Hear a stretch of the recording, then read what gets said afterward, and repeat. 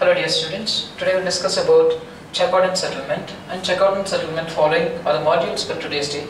Express checkout, late charges, unpaid account balances and account aging. Let's see what express checkout. Express checkout is performed by the pre-departure activities, help to reduce waiting time and delays at the front desk. Most front desk experience more checkouts usually happens 7:30 to 9:30 a.m. In many hotels, the guests may be informed express checkout services that we are there at the hotel, and if you do like to avail the services, they can avail during registration process.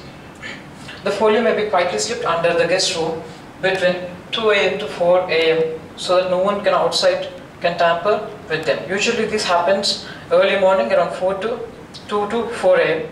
and including the pre-departure folio that the front desk normally distributes express checkout options which approves transferring the outstanding balance of the guest and readily imprinted on the credit card vouchers.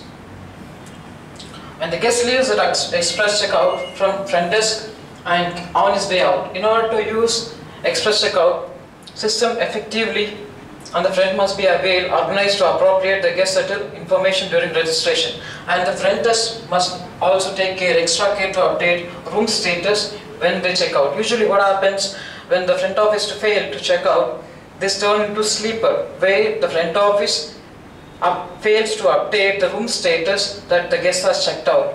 Usually this happens when the front office fails to update the room status.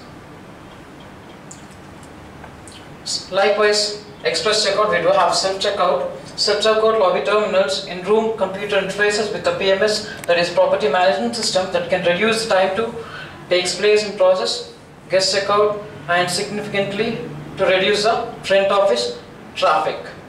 Usually it will happen in the peak time.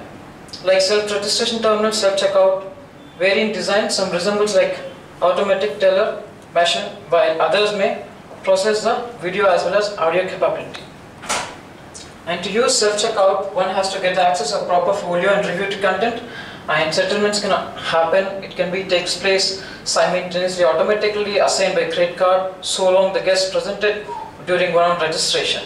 And the systems usually take responsibility and updating the room status and creating the guest history on by own. Late checkout, however, how effectively the front desk performs reservation process, but we do encounter this late checkouts and usually post the checkout during the posted time. To minimize the late checkout process, one should ensure the checkout time notices in conspicuous places such as behind the doors or at the front desk, or one need to inform that during the registration process we do have late checkout charges, and a reminder of the checkout time can be included during the express checkout materials and it can be distributed to the guest. Late charges and the major problem with the guest and account settlement.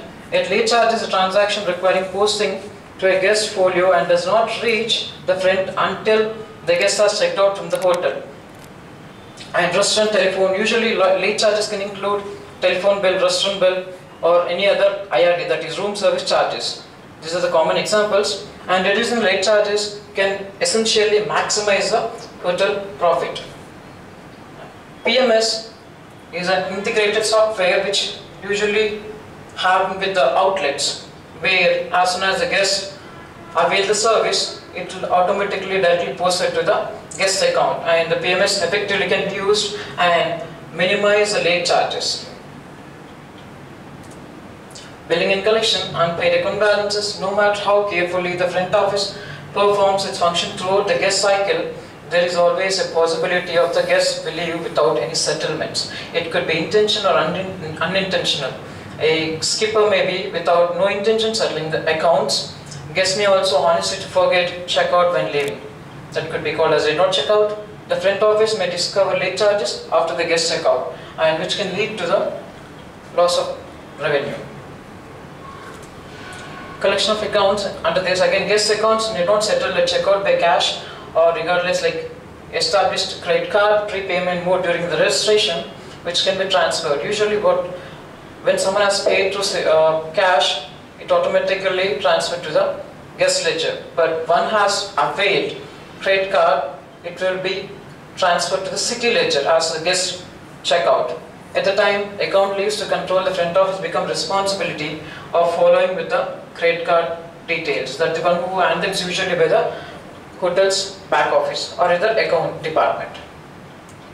And typically the city ledger contains, it could be credit card billing to be authorized by the credit card companies or either by direct billing to be approved by the company's individual, and usually this includes tour operators, travel agencies accounts, or which has been included in third party skipper accounts for the guest who left the hotel without paying intentionally, and disputed bills, guests who have refused to settle their accounts, guarantee reservation that has no shows and retention charges, late charges for the guests who have left the charges and where they posted to their accounts, and the last one, house accounts or non-guest and the promotional accounts. And in this, apart from this, we have management accounts.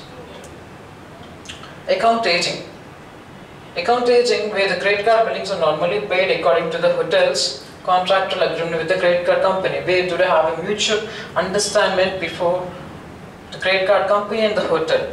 In this, most of the other city ledger accounts usually settle within 30 days. Usually this happens as soon as the guest has used credit card during his registration process within healthy in 1 week or within 10 days, the amount will be debited from the credit card and credited to the hotel account.